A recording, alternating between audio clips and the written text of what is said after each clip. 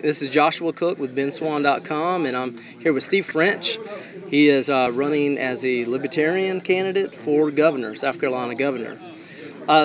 Steve, the first question I have is, what made you want to jump in?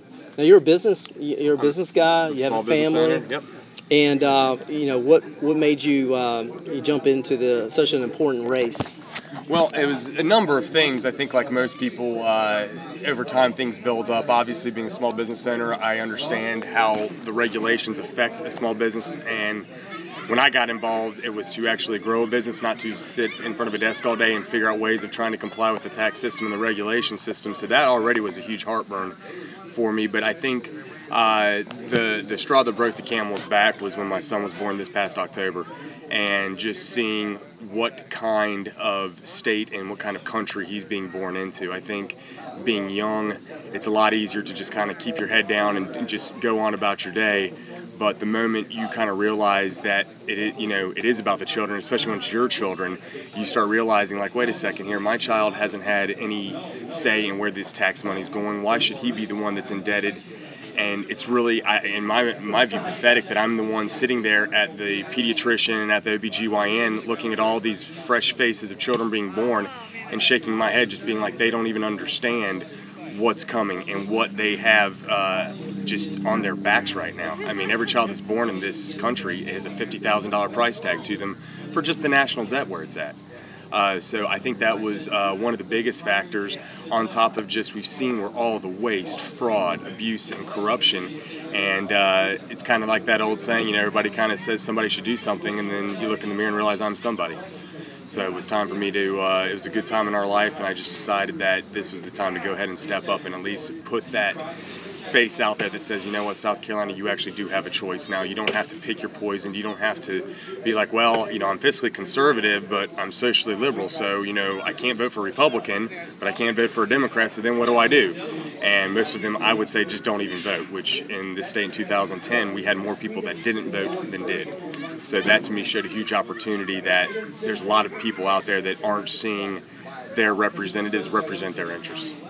That's a good question. I think that there's a lot of frustration, too, with some of the Tea Party folks. Sure. Some of the fiscally conservative voters out there. Of course, Lindsey Graham won the nomination. He did.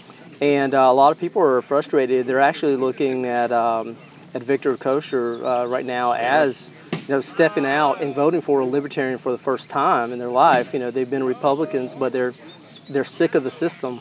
Also, a lot of Democrats are really sick. I mean, because really, let's look at Nikki Haley and let's look at Vincent Shaheen. Are they really that different? Well, I would say absolutely not. And that's the first thing I bring up when people talk about, well, if I vote for you, my vote may quote unquote be wasted. And all I do is say, let's just look at the data. What have we had in the past 4 years? Have we had more government or less government? Have we had more taxes or less taxes? Again, we just had the largest state budget in our state history get passed. So, yes, Vincent Shaheen, he's open for expanding Medicaid. Nikki Haley may say she's not, but yet we're still growing Medicaid at the fastest rate of any other state. So if we can show folks that it doesn't matter, you can vote for a Democrat, you can vote for a Republican, you can even vote for Tom Urban. My argument is you're going to get the same thing you've gotten. None of them are talking about the things we're talking about. And I believe that if we stay very fiscally conservative, talk about a zero income tax, talk about smaller government, but at the same time be able to include people from the gay, lesbian, LGBT movement, talk about decriminalization of marijuana, we can get that fiscal conservatism across to people that normally will never vote Republican.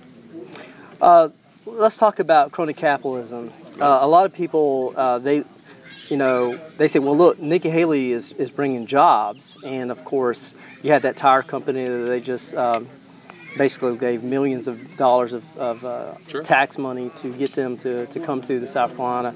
Sure. A lot of people point to BMW as a case study of why we need to give all the incentives. What is the problem with that type of thinking?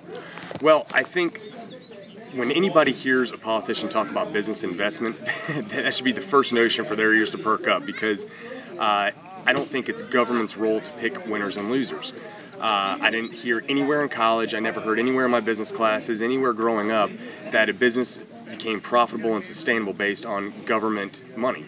And I think it goes against everything this country was founded on, that public dollars would be given to private entities based on the whims of whatever legislature's in office.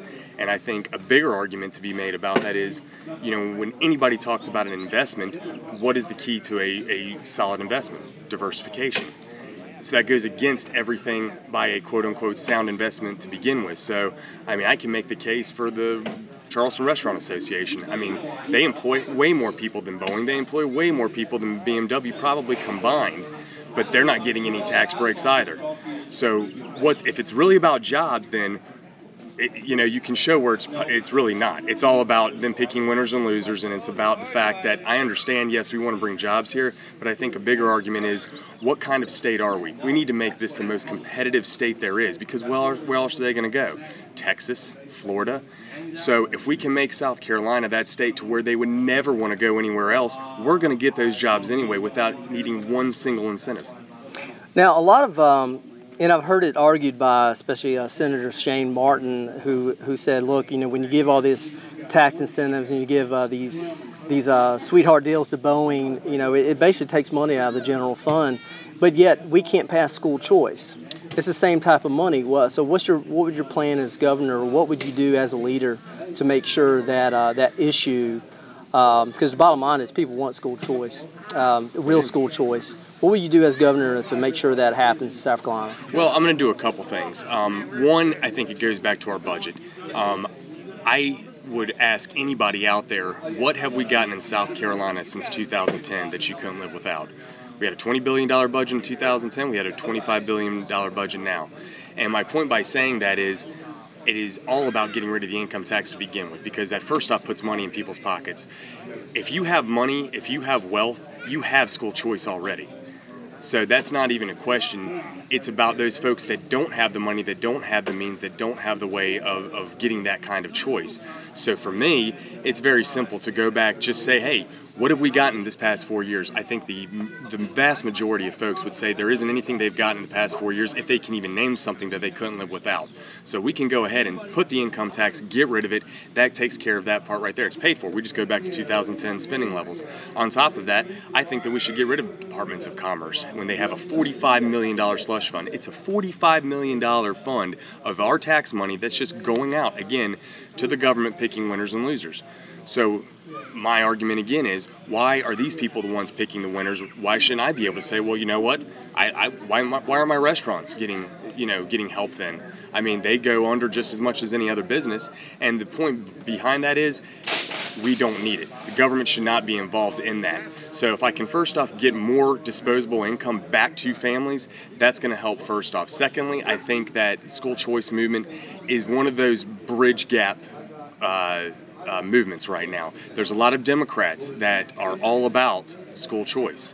I've talked to some of the superintendents that are floored by the fact that the Democratic Party is all about food vouchers, they're for health vouchers, they're for house vouchers, but the moment you bring up school vouchers, it's a non-starter. So I think there's enough of the Democrats on that side that would actually be able to come over. My argument, though, again, is that the Republicans can't do it because it has come down to a point in politics where it's about the winners. It's not about whose idea it is anymore, or it is. That's all it is. It's not about a good idea. It's about whose idea is it. So we can't have this be an idea from the Republicans, because then it looks like, oh, we're going to let the Republicans win. We can't let the Democrats do this because that's a Democratic idea. Well, as a third-party libertarian candidate, I can come in there and say, it doesn't matter whose idea. I don't care if it's a Democrat or Republican idea. Is it a good idea? And if it's a good idea, then how do we move that idea forward? And I think school choice is one of those perfect examples where there is enough consensus between both parties that right now I feel like they're fighting just on the party lines, whereas if we get somebody new, fresh, that doesn't have these same kind of stigmas, it kind of takes away that whole idea and just saying, you know what, well, hey, libertarian third-party candidate's going to push this. It's no longer a Republican or no longer a Democratic idea. That's why I've talked about a lot of things like decriminalization of marijuana, that again bridges both sides of the aisle.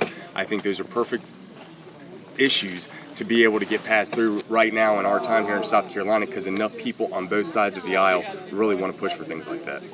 What's your thoughts on the health care? There was a bill that would open up the competition where insurance companies would be able to come in South Carolina, so it crossed state lines. By Kent Massey. That's right, and it seems like you have a major, like the largest lobbyist is Blue Cross Blue Shield. Absolutely. In South Carolina. So what's your ideas? How can we make healthcare, bring it down and make it affordable, really affordable for South Carolinians? Well, in any question about affordability and cost, it all comes down to competition. That's why I fully support Mr. Massey's bill.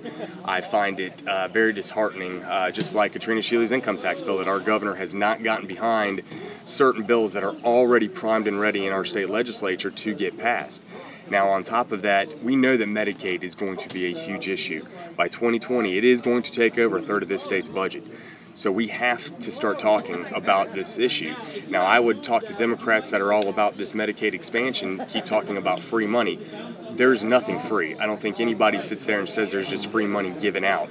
And being a business owner, I can tell you that when I know that something's bankrupt or a business is about to go under, I stop giving them business because I know they can't pay for it. Our federal government's broke. $17 trillion in debt, folks. That's what it is. So why am I going to give an IOU to the federal government saying, oh, it's free, you can pay our state back? It's only a matter of time before they can't. And when they can't, that's when it's going to bankrupt the state. So we have to start talking to these folks that the Medicaid isn't like a lottery ticket, like, oh my gosh, I've won the lottery by getting on Medicaid. It's actually the opposite. I would argue that Medicaid is probably one of the worst things when it comes to just doling out services and being able to provide quality health care. It's more of an income argument. We need to talk to folks about raising them out of poverty so you know what, you can afford your own private health coverage insurance. I think there's some good arguments being floated out there. There's a lot of retired doctors right now that would love to start their own practice.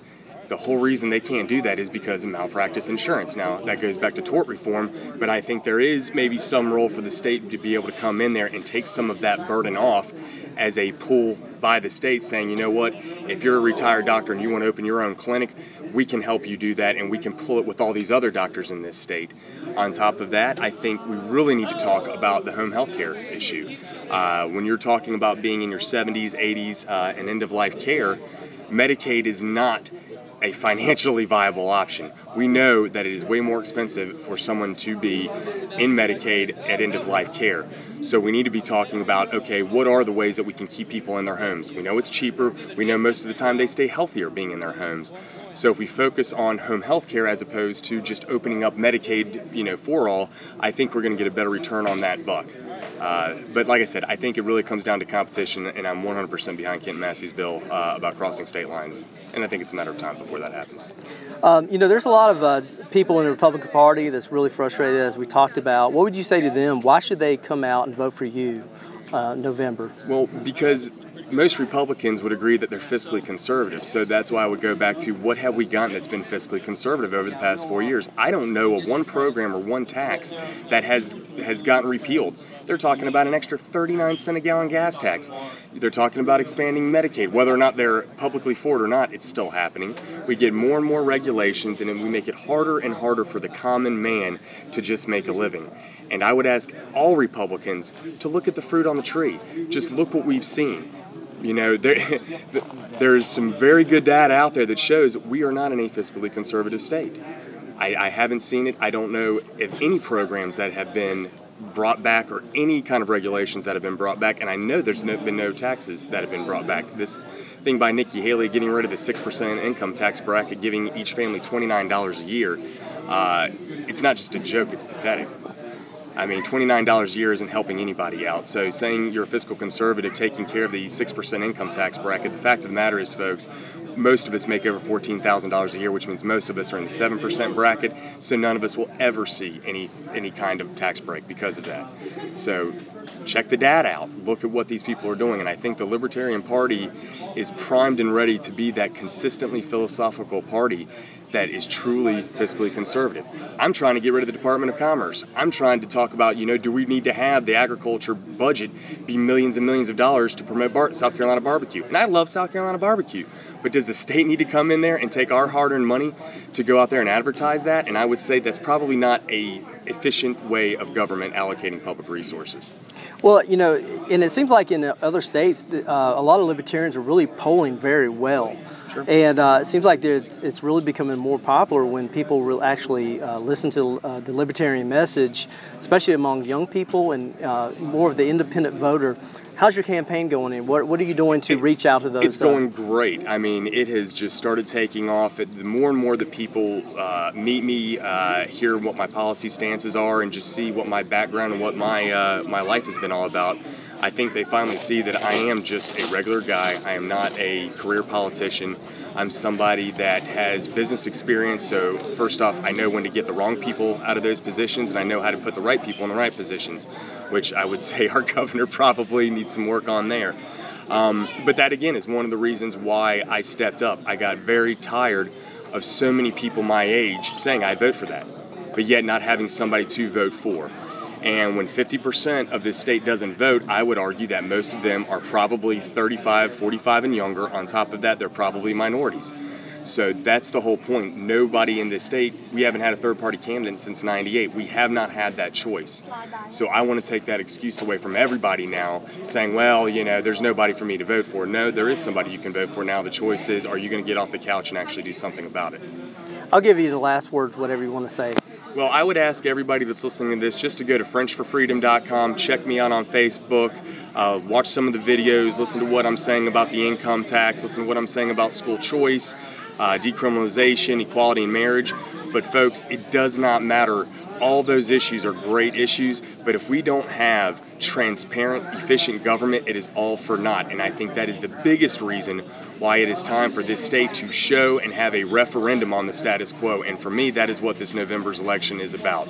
It's not about just being one person of the legislature. I could have ran for state house or state senate. I think it's time for this entire state to show that we are tired of the status quo and that it's time for us to move into the 21st century, take things over like the income tax. I mean, we've got the data out there. We know that the 9 other states that have a zero income tax have created over half the jobs of the past decade in this past country. We know that school choice is probably one of the biggest ways of getting people out of poverty. So if we know these things, we have to elect people that are firmly philosophically implanted in that. And I don't see where either Vincent Shaheen, Tom Irvin, or Nikki Haley checks off any of those boxes. So that's why I'm running, and that's what I'm hoping to get across to folks, that there finally is a choice in South Carolina, and it is somebody that's viable, and it is somebody that can make a difference here. Well, Steve French, thank you so much for your time. I appreciate it.